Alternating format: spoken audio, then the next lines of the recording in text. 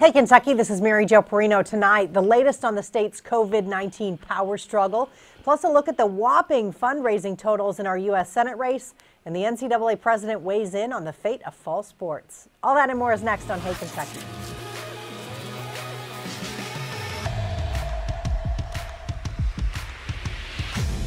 Welcome into Hey, Kentucky with LEX 18 Sports Director Keith Farmer. And Keith, the weekend is almost here. Will we still be wearing masks? I know I will. I mean, I'm planning on it if I go out of the house, but, you know, are we going to be told to do so? Who knows? Don't know. We still don't know yet. Let's get to it. The legal volleying over Governor Beshear's powers to enact COVID-19 restrictions continues. Last night, a Northern Kentucky judge said those executive orders were unconstitutional. That's jeopardizing the mask mandate, which went into effect a week ago. It would also allow daycare centers, restaurants, and other venues to ignore the governor's limited capacity rulings, along with hygiene practices for cleaning and sanitizing. While Attorney General Daniel Cameron argued it's a matter of being unconstitutional, Beshear said it's about public health and safety. We are so much better off than virtually every state around us. We have crushed the curve. Yes, we need to take some additional steps as we see it escalating across the country. And a major problem is other states. A whole lot of our new cases come from people going to the beach and coming back. But this would basically say we would not have the powers to do what we did to flatten the curve in the beginning. The governor went on to say that he will now take this matter to the state Supreme Court, where he hopes common sense will prevail. As for the immediate impact, we're still waiting to hear as of this taping whether the mask mandate is still in effect, Keith, and regardless of the decision there, Governor Beshear is going to appeal that. I mean, this one's just really boggling my mind. I mean, it's going to turn into the Wild West if we just allow everybody to fill up their restaurants and every other, place of business. And I mean, I feel like we've done pretty good as a state, and it's been under the leadership and things that Governor Beshear has done. And now it feels like we got a chance at risking everything we've done. I agree. And the hygiene and cleaning things, mandates, are they truly that unconstitutional? Like, let's just, let's keep it clean. I just don't know. Yeah. A lot of legal wrangling. All right, as school districts try to decide whether to send students back to in-person classes, some pediatricians who happen to be parents as well are saying something you might not expect, that it may be a big mistake not to send kids back to the classroom. They say that as long as safety requirements are in place, like social distancing, keeping desks apart, and good hand washing, they would send their own children back to school without hesitation. One Louisville pediatrician and mother of 3 says kids need structure and that NTI can cause their mental health to suffer, bringing anxiety and depression and making some kids feel isolated.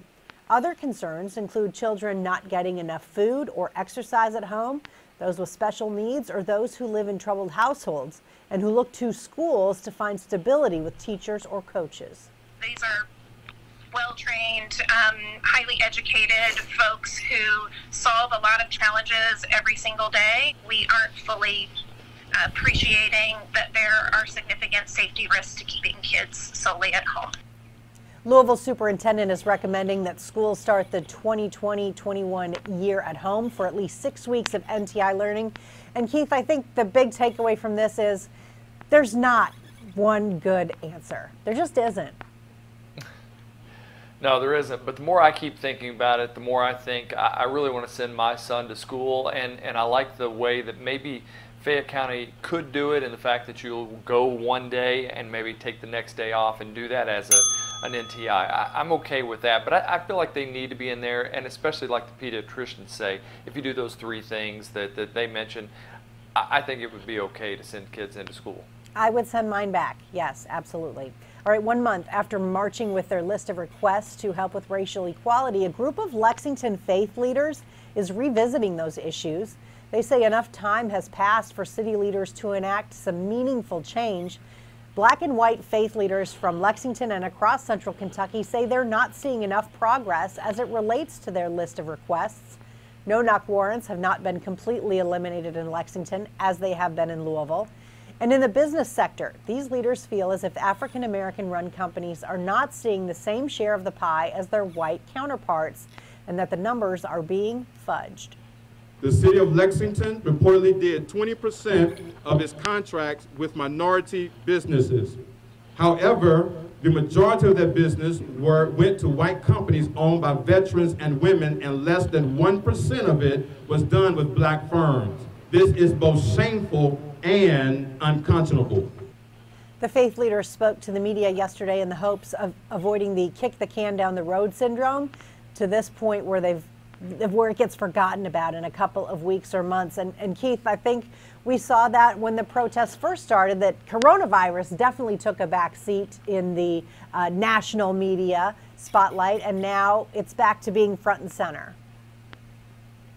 Yeah, and the thing I like about this is that the items they're bringing up, they're important, yeah. But it's almost not even about those. It's the fact that they're not letting this die, like we've seen it happen in past, experiences where there's been an uproar and some protests, and then it just stops. And yep. They're keeping it going, and that's the good thing there. That is a good thing. That's what needs to happen. Turning to Kentucky Senate race, there are a couple of updates on Amy McGrath's upcoming challenge to longtime incumbent Mitch McConnell. The Democratic challenger continued her blistering fundraising pace in the spring, outdistancing the Republican Senate Majority Leader for another quarter by a total of $17.4 million to McConnell's $12.2 million. McGrath's fundraising total since entering the race is $47 million, while McConnell has brought in nearly $38 million for the campaign cycle, although he has a little more cash on hand after McGrath's spending in the Democratic primary. Meanwhile, an internal Democratic poll has McGrath within striking distance, trailing McConnell 45 to 41%. And Keith, I know it's apples and oranges, but we're talking about $85 million. By the time the election happens, it's going to be well over $100 million between these two candidates. Can you think of a better way to spend that money? I don't know. Maybe several different ways to spend that money.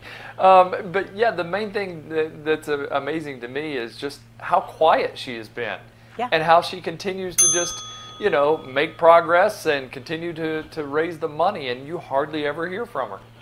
And you know what? I think Mitch McConnell's actually been, he's been really good the last few weeks for this coronavirus thing in being kind of a leader in what we should be doing.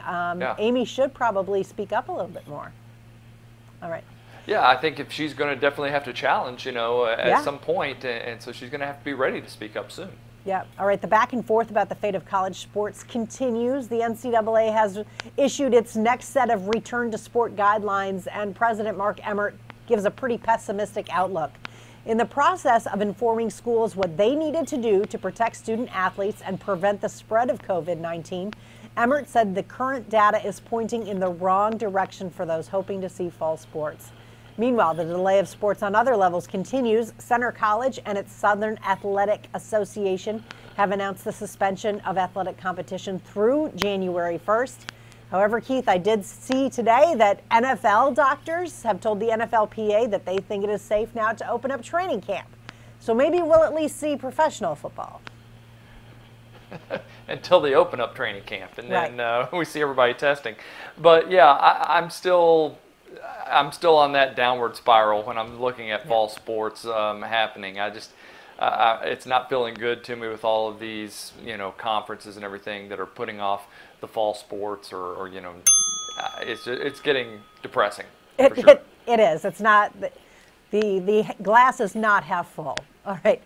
And I want to keep everybody safe. Okay. Yes, so I want to say course. that I want everybody to be safe, but it's just something that we want. Yeah, absolutely. Now in Hey Kentucky, in case you missed it, a review of recent headlines. A prosecutor in Louisville is dropping the felony charges filed against more than 80 people arrested during a protest that moved into Attorney General Daniel Cameron's front yard. LMPD had defended the decision, citing protesters' intent to escalate their actions and a live stream where they're heard saying, "Burn it down." And Jerry Lundergan, the father of former Secretary of State Allison Lundergan Grimes, has been sentenced to nearly 2 years in federal prison for an election finance violation in his daughter's campaign for U.S. Senate. But the sentence won't start until next year due to COVID-19 concerns. And a Scott County judge is firing back at criticism of his photo with Ryan Quarles, which has come up during the Ag Commissioner's legal battle with Governor Beshear. Judge Brian Privet says the social media picture does not represent a close personal relationship between the two. Before we go to break, we want to let you know that you can now see clips of Hey Kentucky on the LEX18 app on devices for your TV like Roku, Apple TV, or Amazon Fire.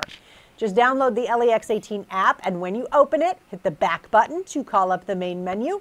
You can see clips from the current day or past airings. Up next on Hey Kentucky, the pandemic may be changing the way they do things, but the Shepherd's House Run for Recovery is carrying on. We'll talk to organizers of the annual event about their continuing efforts to fight drug addiction in the Bluegrass. Stay with us.